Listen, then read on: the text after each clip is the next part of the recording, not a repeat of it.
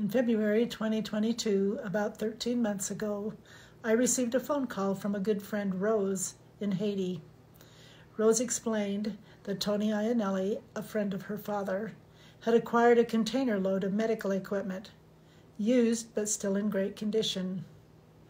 Tony had planned to send it to her father, Gerald Bataille.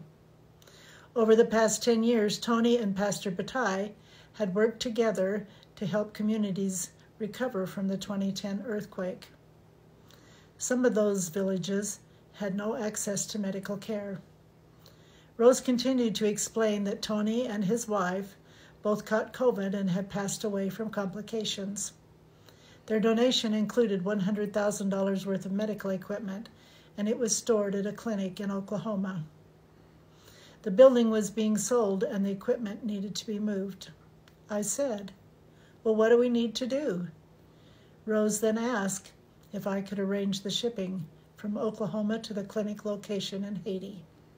She also stated that the shipping funds originally provided by Tony were no longer available. Although I had never done anything like this before, and without thinking I said, "Let's do it." It hasn't been easy, as you would think.